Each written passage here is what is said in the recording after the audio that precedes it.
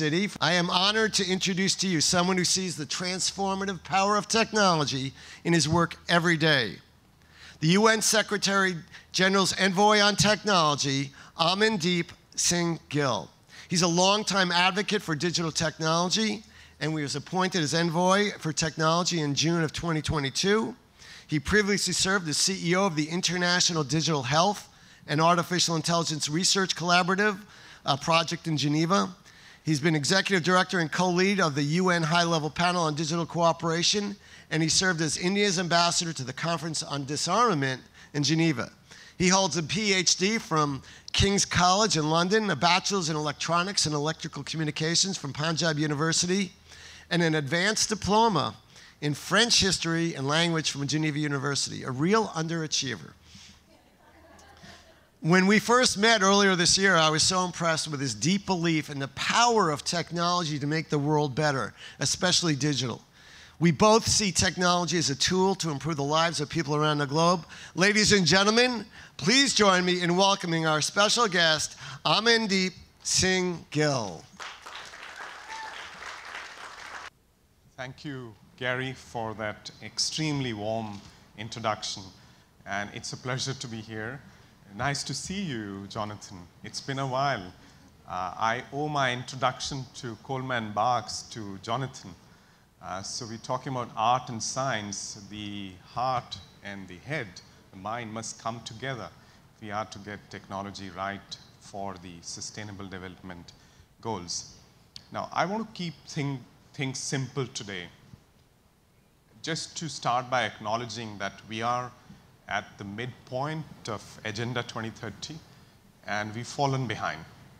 And the reasons are obvious. Last few years, poly crisis, multiple shocks, whatever you want to call them, and an overhang of underinvestment in communities and in human infrastructure and physical infrastructure.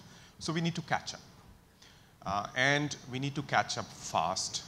And there is no way we can do that without leveraging technology responsibly. And this is not utopian, because we see already how some countries are leveraging digital technologies to accelerate progress, say, on financial inclusion. In less than a decade, India went from 25% financial inclusion to more than 80% financial inclusion, thanks to digital technologies. So it's possible. But how do we get this right?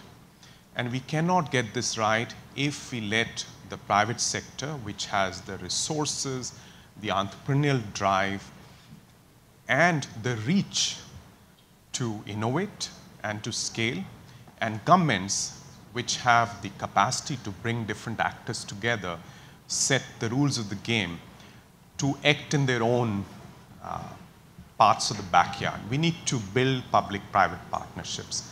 And international organizations such as the United Nations that I represent today need to be umpires, arbiters of these partnerships. We need to play our role in catalyzing these partnerships.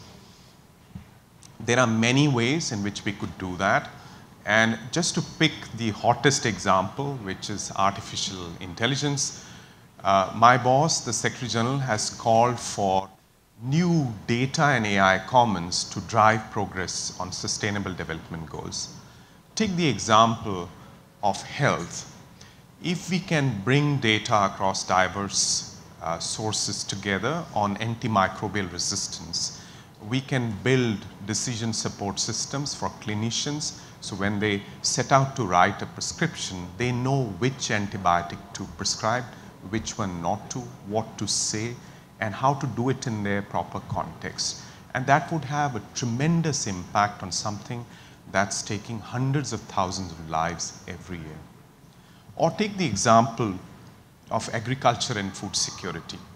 If we could bring together data on how farmers on the ground are responding to changes brought about by climate change in terms of how they plant, what kind of inputs they use, in what kind of an agroclimatic zone, we can build better systems, food systems that are resilient to climate change. And I could multiply these examples. Generative AI, the latest avatar of artificial intelligence, has tremendous potential to bridge the last mile gap. There is a civil society organization called Digital Green, and it's working with ministries of agriculture from Ethiopia, Kenya, and India to bring agriculture extension to the farmers.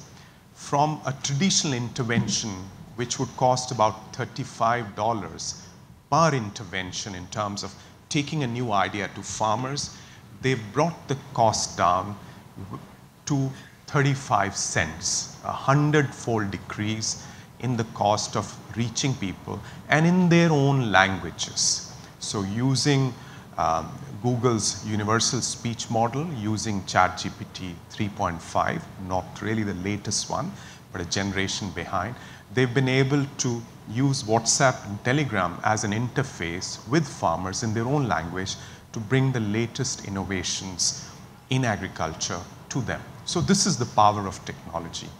But we cannot harness it just by itself. It's not something that's going to happen because of the force of gravity.